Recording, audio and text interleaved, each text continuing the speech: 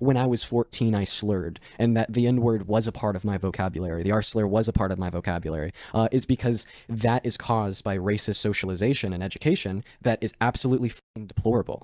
My perspective is what I did was f***ing wrong, 110%. It was gross, it was deplorable. I'm sad of the boy that I used to be, and I regrettable that I was ever like that. But where I stand now is after being exposed to information, knowledge, and education that I use to better myself, that I use to finally make the recognition that I shouldn't be saying these words. Sure. I then decide to turn around and I try to share that with as many people as possible. And in all reality, that is my motivation for doing what I do today. Point blank period. Said slurs for a very long time. In fact, I've openly talked about how I have used slurs in my past on my platform for like a year, because I think that is a very important point for education. Like the point is that we can change like the socialization of the youth. The point is that if I can benefit and change my perspective and my worldview to be more beneficial to those around me because of this education, so can other people.